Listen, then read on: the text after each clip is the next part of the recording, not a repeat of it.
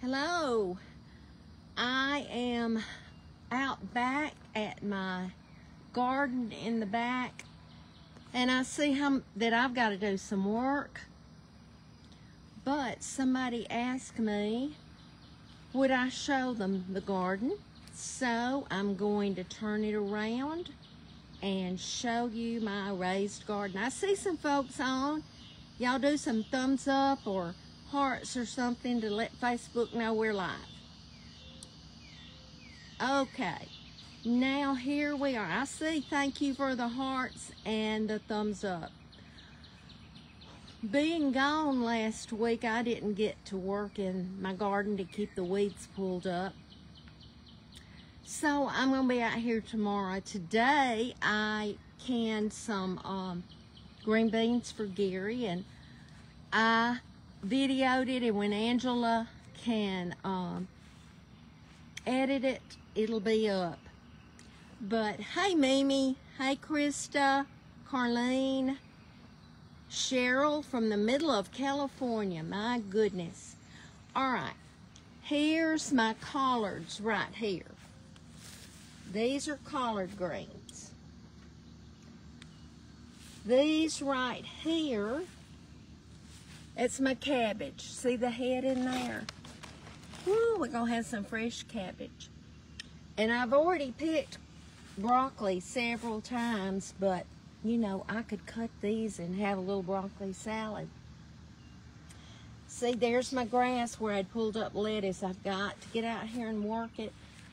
Cut off this cilantro so it'll start coming back out, and that's curly parsley and dill. Oh, my dill is so big. Look at that squash plant. Y'all, look at these pumpkins. Remember what happened? I put my pumpkins after Thanksgiving, I put them back here behind the barn, and this spring I looked, and of course the pumpkins had decayed, but there were seed, and I got as many off as I could. Look at here. Let's see. There's probably going to be several varieties because I had several kinds of pumpkin. There's blooms everywhere. So I'm anxious to see what we're going to have here. But this is squash. Now this is in my raised bed. I have squash in the big garden that I'll really use. I'll just eat this. This is my cowhorn pepper, and y'all, look at these beets. I think they're about ready for me to make some beet pickles. Look at those. Can you see? I love pickle beets. Harold does too. I want you to look. This is tomatoes or cherry tomatoes, some people call them. Look at all the blooms. Goodness gracious. This is banana pepper. Harold picked it today, that's why. And these are going to be bell peppers. Look at all the grass I got to work. When you miss a day, it grows, but I'm telling you, it's easy to pull up. See, I just get down there. It needs watering, that's for sure. Look at these tomatoes. Okay, good. Went out again. I'm sorry. Y'all, look at the blueberries right here. I had to take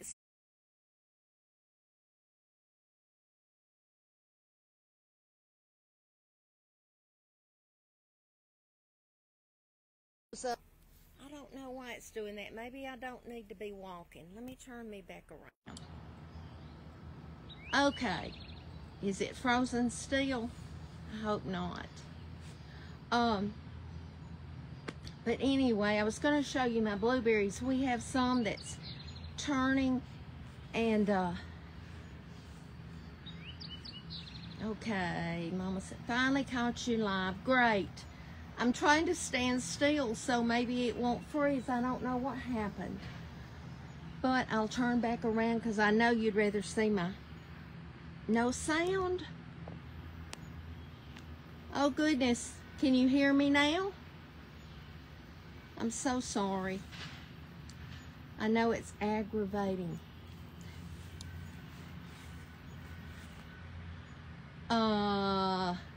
Can hear now.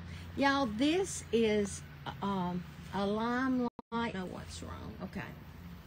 But so many blooms on it.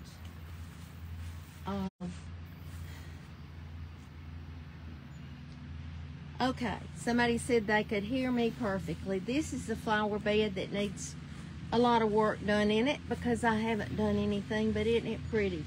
Just with all kinds of flowers. And went out again. Okay. These things right here, trying to reconnect. I don't understand. Okay. These are called, or I call them a hummingbird vine. And I bought a trellis. I ordered it on Amazon. And it's tall. It's going to go probably taller than that olive tea bush right there. And I'm going to let it run up there. I think that's going to be so, so pretty. But, hey, Carolyn and Betty, in and out, and I don't know why. But, we'll just see. I'm going to walk back to my front door. My porch is, I really need to clean it off. But I was gone all last week and came in, and Gary's here, and I've been trying to help him, Ken, but let's walk up here. Amy bought this chair at the thrift store, and she's going to use it in her house somewhere, she said, with a quilt over it. And all I've done out here is I put a few little flags, you know, just to make it patriotic. But y'all, look at this lemon. I bought those plants at Gina's greenhouse, and go have one lemon. I want to change and find my blocks to say USA. I'll get to it. You know, you can only do so much. And y'all, look at this maidenhair fern. Oh, it's gorgeous. Just gorgeous. But Northwest Indiana, thank you. Now this is looking out from my front porch. My big garden is over here. I'm gonna try walking out there, and I hope I don't lose you. I have videoed from out there many times, but I just haven't been live. Maidenhair fern, Carol Ann. It's a maidenhair fern. Scout spent the day at the vet. We had to have him there at 7:30 this morning for test. Somehow they were going to draw blood every 4 hours after giving him something, and they'll be able to determine if he has the Cushing's disease. But the more I read, I'm gonna be very shocked if that's not what he has. But they say they can treat it, and many of you, I walked out this way, many of you have said that you have your babies, some of them fine. Y'all, I'm not going to let it keep going in and out and in and out, because I know that's so aggravating to you, and I really don't know what I can do. But, you know, I told you I live in the country, and all of this land right here, the back of that house right up there, that's the first house that Harold and I built in 1978. And we lived there until 1986, and we built a house right through there. It's the one that Amy and Sean are remodeling. And you see that little double wide right there. After Harold's daddy died, we got his mother to move up here, and she bought that. And Harold's brother and his wife bought our first house, and so she lived between us. And it was so nice. I loved having my mother-in-law there. You know, a lot of people don't have a good experience with mother-in-laws, but I certainly had a great one. And anyway, when we bought our double wide that we're in now, we put it back here, and it is so peaceful. Let me just show you.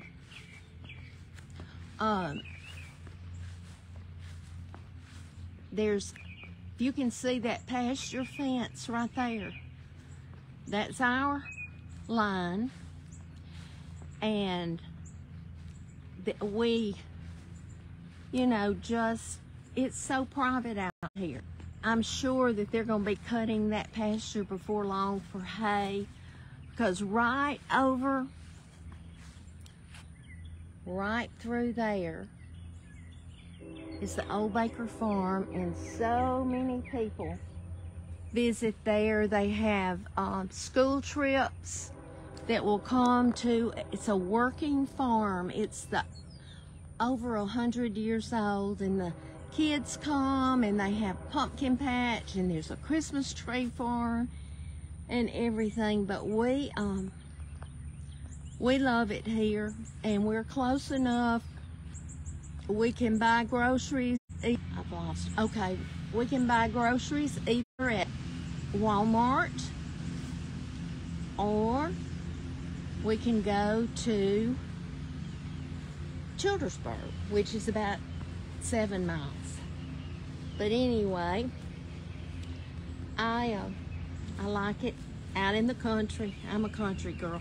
I was gonna try to walk over here and let you see the front of my house. Keeps going in and out. If I could control it, I would. But you can see Mason's one of his little cars. But anyway, just wanted to get on here for a minute and talk to you and tell you how much I appreciate it. Y'all heard the train. I didn't even pay any attention to it. Anna is a city girl. Karen says I live in the country. And, you know, I think whatever you're used to, home is where your family is. You can make any place home, and that's exactly what I try to do. I just want everybody to be welcome here and to know that I love them. Okay, Jane says she can hear me. Great, I'm so glad. But okay, Melinda Lawley said she taught at the middle and high school for 6 years. That's where my husband retired. He was there for 29 years.